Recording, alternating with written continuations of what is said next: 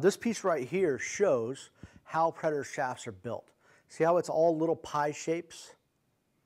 And what they do is they glue all these together. They laminate them. So they put perfect man-made grain in it. Can't get any better than this. This is the best of the best right here.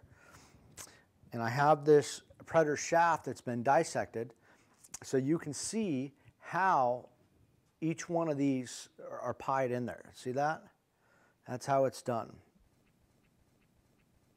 You can see the joint, how their joint is threaded in, very solid.